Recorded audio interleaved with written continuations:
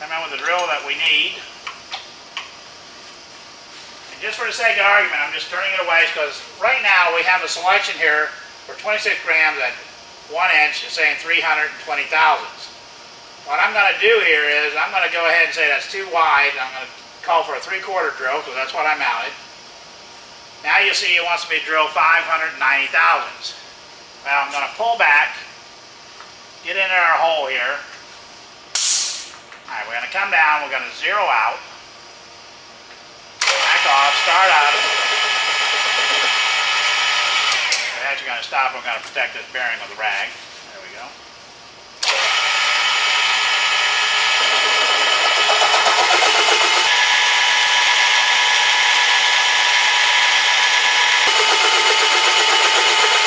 Purposely short drill so that we know we can see what kind of material we're taking off.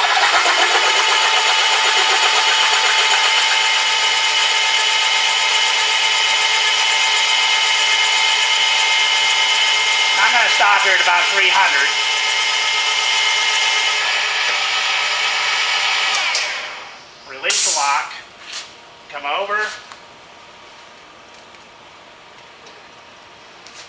Our other position, and just for the sake of argument, we'll lock up,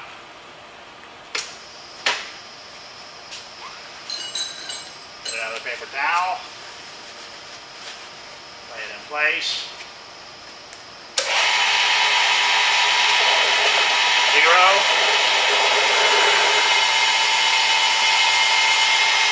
We're going to go down here about 300 thousandths also.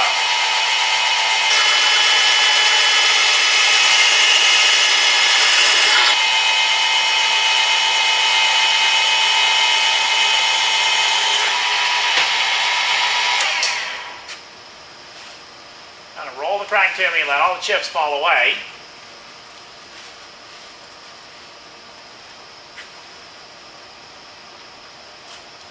I'm going to move the drill off-site.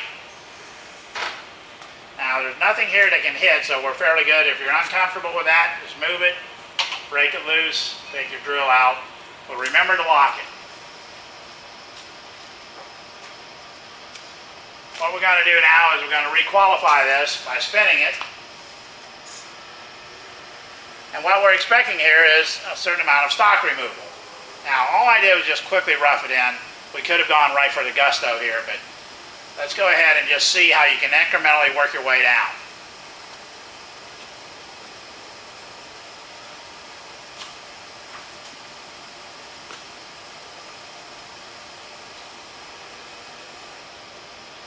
Alright, now, on the left side we got 13.6. On the right side, we still have 19 grams to go. But you'll notice when I come back up to TDC, it's right in position. So I purposely short drilled. Now, what was different? This one I didn't use DPC. The other side, I don't know if you noticed, but I did use DPC. On this one, I had less material come out because I only removed the minimal amount because of the drill point angle. But at this point, both sides now have a drill point, so I can pretty well trust these numbers. So I'm going to come back with my 3/4.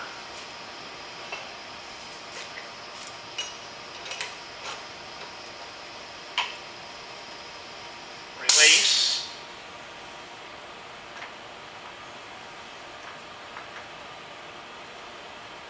Recenter. Lock.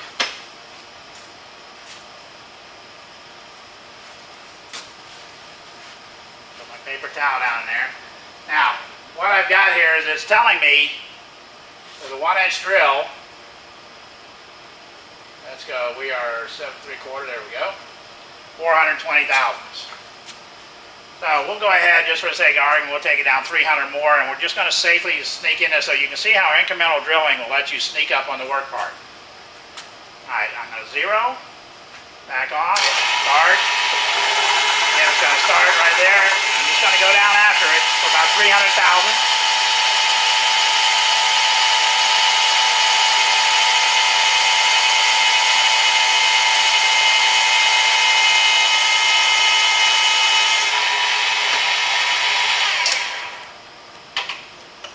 Remove my drill,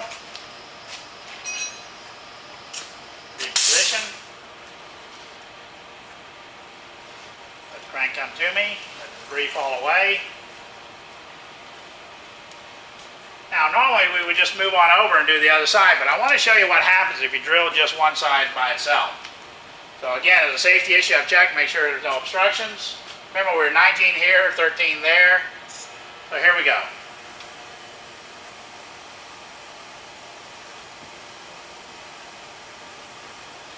Just as a footnote, if there's anything that's ever wrong, the reason this operator stays on this side, there's an E-stop located right here. That's the panic switch. Just hit it and it'll basically disengage everything, turn the motor off, shuts all power, but the computer will stay active. Alright, now, what's important about this is I'm trying to show you the advantage of three-plane balancing. If you remember the last time on the left side it was 13.66. Right now it's 13.64. 2/100ths of a difference. Over here we went from 19 down to 4. Alright? We made a 15-gram change without seeing a change on that side. Competition machinery basically gets this part confused because a two-plane balancer assumes that these two are working in harmony when in fact there are two individual planes, but the third plane analysis allows us to totally separate these two. Now, again, being redundant, if you had done that on any other machine, you would have seen a radical change on this side. It would have gone up or down. I can't tell you which one at the moment. But right now I am telling you that we made a change. It basically recorded the amount without affecting the other side. Alright.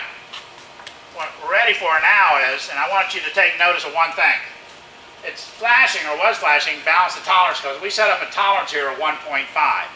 If this was a grocery getter that General Motors or Ford was doing, quite frankly, it would be done.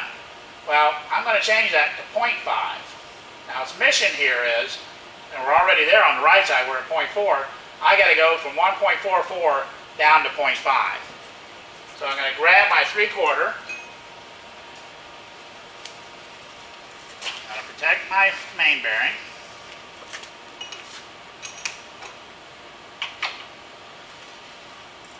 Got to rotate up to the TDC.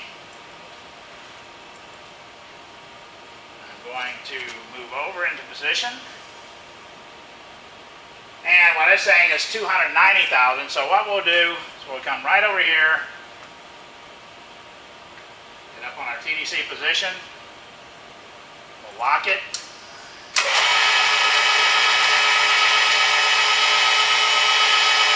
Got the 0, but there we go.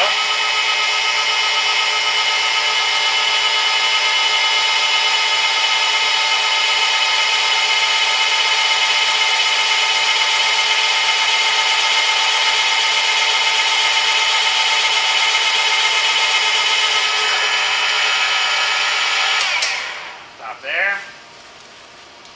4 rags out.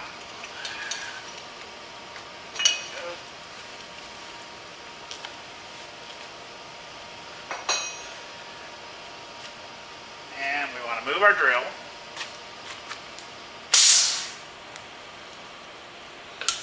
Lock it in position. Off we go.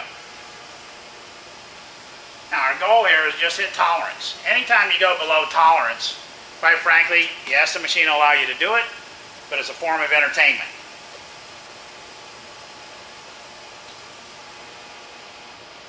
Balance the tolerance, 0.44, 0.48. This job is ready to go out the door.